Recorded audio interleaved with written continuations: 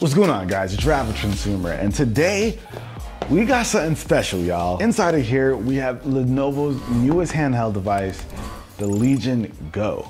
Now, you guys know me, I'm a big handheld gamer, but you're not here to hear about me. You wanna see the device. Let's do it. But all right, guys, before we jump into the full video, I just wanna make a quick announcement.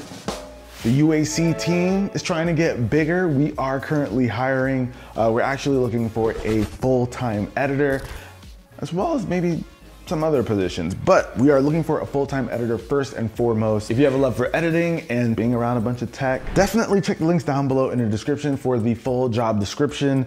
It'll have everything you need to know. And hopefully one of you viewers is gonna be qualified to join the team. Hit the link. Oh, baby. So this looks like a Lenovo box, kind of like the 9i. We got some specs over here so you guys can see exactly what this thing is working with. We'll get to the other specs later. I love me some handhelds. So it comes inside of a case.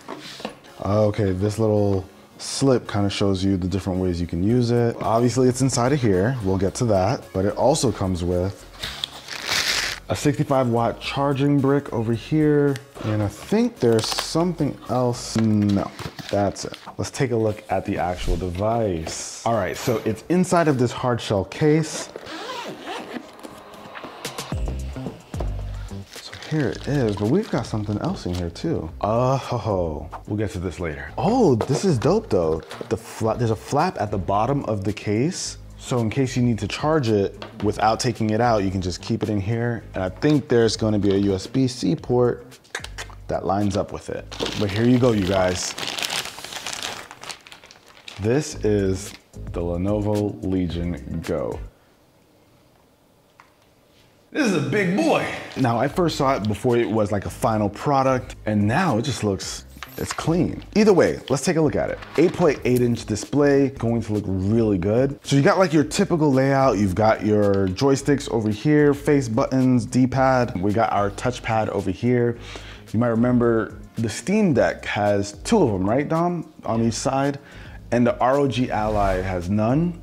This is one, right in the middle. So we've got our bumper buttons, trigger buttons, but you'll notice that the bumper button on the right side is actually really long. You can press it from all the way over here on the side. And there's another button over here as well. That's because this side has like some special functionality that we'll get to a little bit later. You've got your Pro buttons like in the back. So you've got two here, and you've got one here and one next to it. And over here, we've got our 3.5mm headphone jack, and we've got a micro SD card reader, as well as a USB-C port. But like I mentioned before, there's another USB-C port at the bottom. So you get two of them, which is really dope. Not to mention, you'll see the Legion logo over here on the kickstand.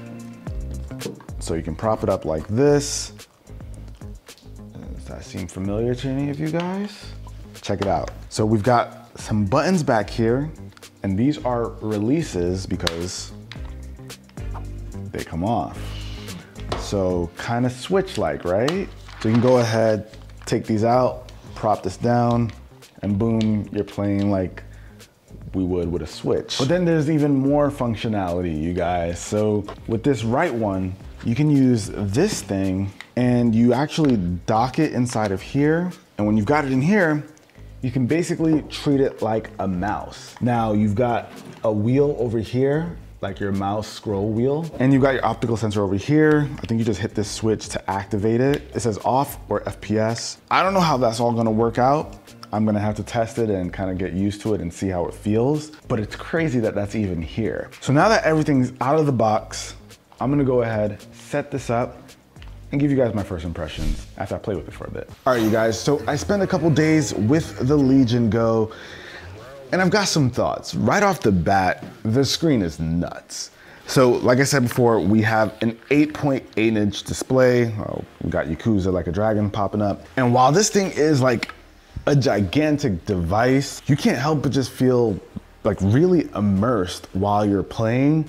At least I know for me, it's been really awesome to just have this kind of real estate. Not to mention, it's a fast screen, 144 hertz, so games look really smooth, colors are great. So while I've been, messing around with this, of course, you know, I'm gonna go ahead and try out some of like the other handhelds that I have. After going back to the ROG Ally, it made me feel like that screen was tiny, which is just insane to think about considering that is a pretty large screen. Now, in terms of like the overall feel of it, I'm still getting used to it. I did expect these corners to be a bit more problematic than they actually are. They're not as comfortable as, you know, something like the ROG Ally or the Steam Deck that kind of tapers off a bit in these corners. But for the most part, I was fine with it. Now, one thing that I gotta say I have to get used to is like the button placement. So we have these extra buttons up top and these over here, and the position's a little odd. So once you tap this, your quick settings will pop up,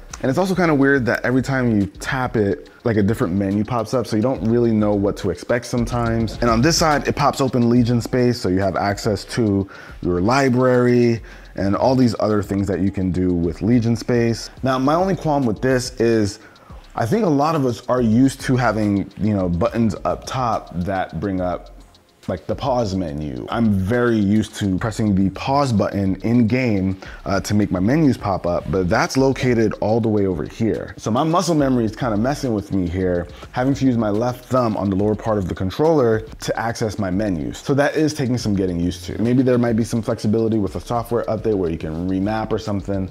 But as of right now, that's probably the hardest part about using this for me. Now, this is running Windows, and you can obviously play like first-person shooters and whatnot on it. So one of the unique features is being able to take off the controller and use it as a mouse. So when you're in here, you have access to your mouse.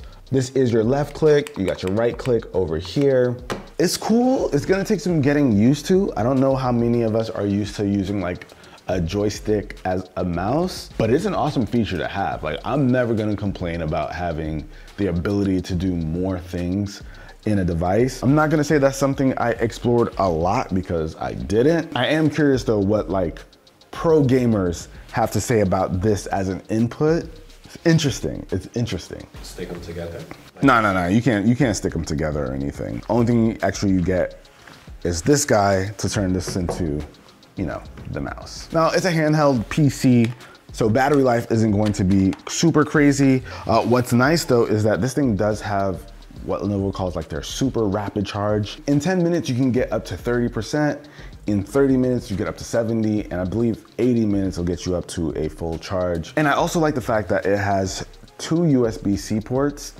Something like the ROG Ally only has like that single one. I think the Steam Deck also has like the single one, but this one gives you 2. So if you're using it as a PC, what's nice is you can have it charging while also having other accessories attached to it. So you can have like a USB hub, a SSD, whatever it is you want to add to it. You've got 2 USB-C ports to work with. But this is just like my first impressions of just like, you know, messing around with it for a little bit. I'm not mad at it. Speakers sound good, screen looks good, specs are there. Overall, I'm pretty happy with it so far. But of course, I gotta spend more time with it before I can give you guys like an actual review. So if you're into that, make sure you're subscribed. You know we cover almost all the handhelds that come out. But I'm excited for this one. I'll probably take it on my trip to Hawaii, and I'll spend a lot more time with it there for my full review. But that about wraps it up for this video, guys. Hopefully you enjoyed it. Let me know, is this on your radar? Or are you just like into the Ally, Steam Deck? Let me know which handheld has your eyes, and I'll catch you guys in the next one. Till then, it's your average consumer. Peace. What are you gonna play in Hawaii? Yakuza. I spent too long with that in my library, and I'm actually really enjoying it.